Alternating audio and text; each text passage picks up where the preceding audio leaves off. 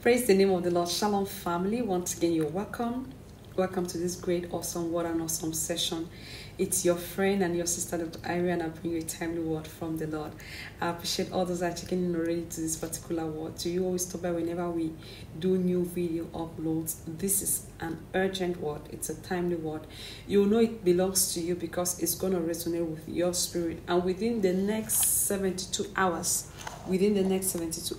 this word is going to come to pass. Hallelujah.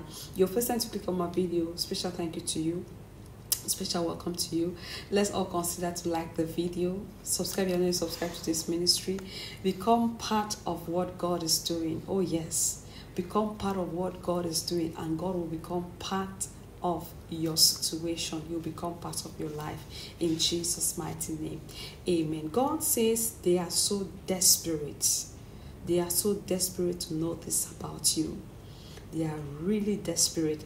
As even saw this person, they asked you one time past. They asked you, how come whenever you're going out, they don't know? When you're coming in, they don't know. It's just like, they feel like you kind of like disappear before them, you know. They want you to inform them about your moves. They want you to inform them about the next thing you're about to do. They just, they just want to know a lot and lots about you. The Lord says they are so desperate to know this about you, and so you have to be very careful. You have to be very careful. The greatest thing that a man has, the greatest weapon a man, a people, a nation can have is information. Information is power. Information can build, information can destroy, information can scatter. So information is power, and it's very powerful. And that is why they are doing everything to know about the next step, the next thing that you want to do and you want to start. God says, keep your mouth shut. Keep your mouth quiet.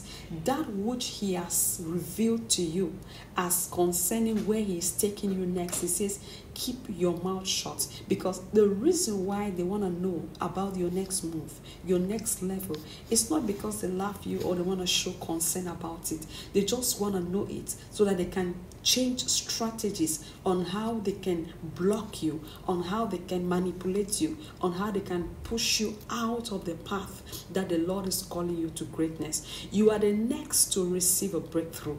You are the next to receive that testimony. And so the Lord says, keep it to yourself. Keep quiet until he has bring to pass that which he has promised you in Jesus' name.